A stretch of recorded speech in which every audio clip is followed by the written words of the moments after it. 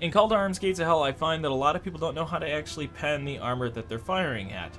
Here's the trick. When aiming at a target, you're going to see a number value, either in red or green. If it's in red, that means it's not going to pen. However, if it is in green, you will actually be able to pen, as you can see right here.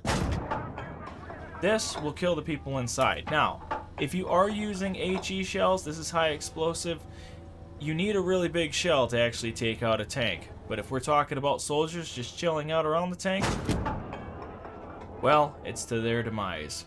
For more guides like this, check out the description section below.